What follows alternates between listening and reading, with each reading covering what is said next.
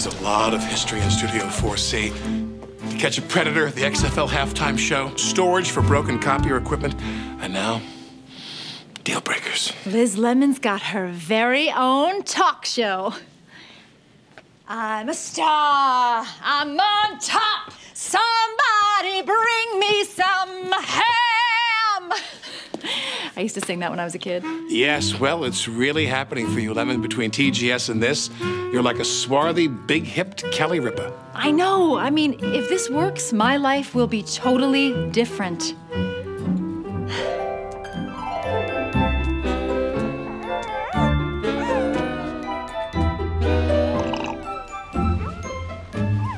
I have to go back into space, Liz.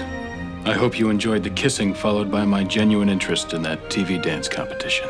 Bye, astronaut Mike Dexter.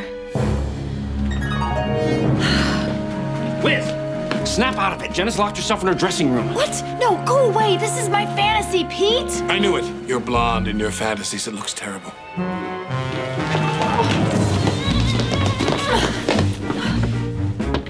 Jenna, what's wrong? My niece drew a picture of me and I look so fat!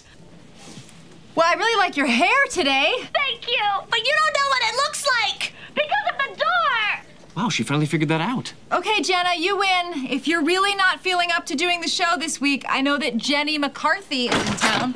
My nemesis? Never. Oh my God, I bet she put Charlotte up to this. Lemon, that is why Deal Breakers is going to work, because your star is a crazy person, and my star is you. And I am not crazy, because unlike Jenna, my mother never used my beauty pageant winnings to buy her married boyfriend a motorcycle. Exactly. Boy, if this thing works, it could be my ticket out. This job is starting to get to me. Lately, I've been shoplifting just to feel in control.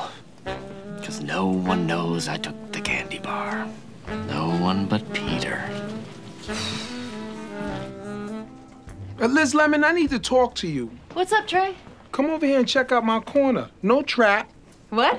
Come over here, I said in my normal tone of voice. Liz Lemon, recently I realized that I have a hole in my heart. And not the one I got from eating batteries. It's because I don't have a daughter. Oh, that's actually sweet. I want a baby girl, Liz Lemon.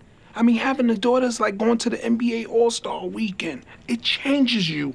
Makes you want to take your wife to the doctor. Well, I think that's great, Trey.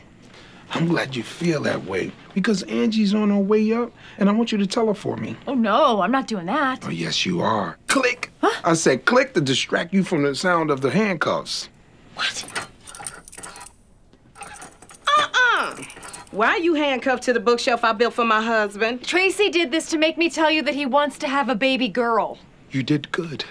Really? Have you lost your mind? I'm not gonna raise another child by myself. What are you implying? I'm a very attentive father. Oh, please, Tracy. Where were you last week doing Tracy Jr.'s birthday party? There was a better kid's birthday party up the street. I cannot believe you made me come here for this. Now I won't have enough time to shop for Christmas presents and still get my hair did. Your hair did? You just got your hair did. You have to get your hair did again? It needs to be did every week. Maybe we could undid these handcuffs. Oh, cracker. Racist. You know what? Keep your hair appointment. I'll do the Christmas shopping this year to prove to you I can be reliable and that I can finish everything that I...